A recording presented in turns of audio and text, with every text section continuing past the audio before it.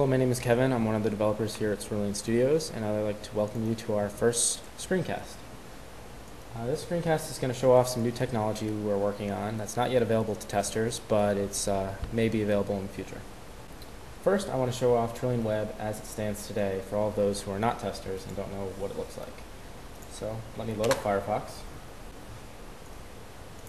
and I'm going to go to Trillian Astra's web product. It's presenting me with a login screen. So I'm going to type in my username and password, log in, and I have my contact list. This contact list is now within my browser. I don't have Trillian loaded at all, and I'm able to chat freely with whoever I want. Let me say hi to Scott. And I can also get incoming messages as soon as he replies. And it's all confined within my browser. But the good thing is I don't have to have anything installed, and it works if I'm on the road or whatever.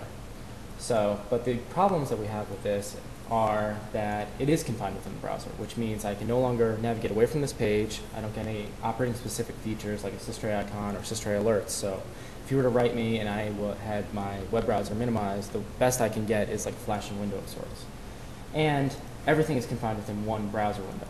So what many people do is they do a pop-out mode, where each window is now in a pop-out web browser, which still has the web browser border, and you still have the problem that you can't navigate away from it, but at least allows you to have multiple windows.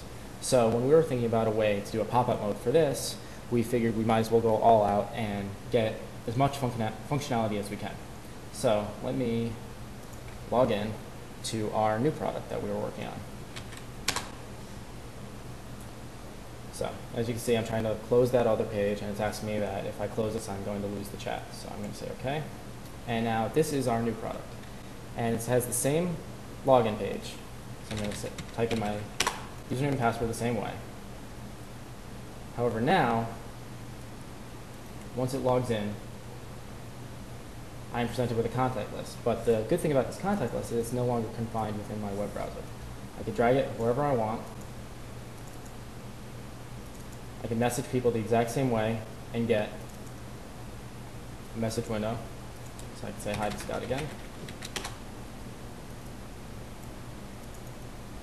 And you'll notice that I have a systray icon, Trillian systray icon, and when I get messages, they flash just like in regular desktop Trillian. And the best part about it is I can now close the web browser, and I am still able to chat.